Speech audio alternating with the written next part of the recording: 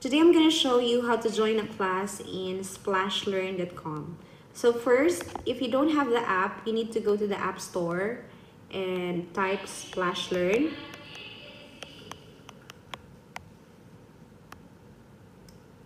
Then you need to get this application, Splashlearn. You have to see this icon, okay? Now when you finish downloading, you click open. And then log in, and then class, and then type in the code that the teacher gave you.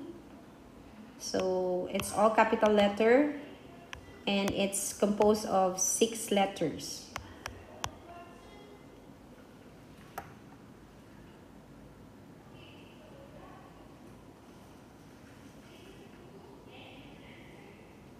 And then click your profile and then type in your password.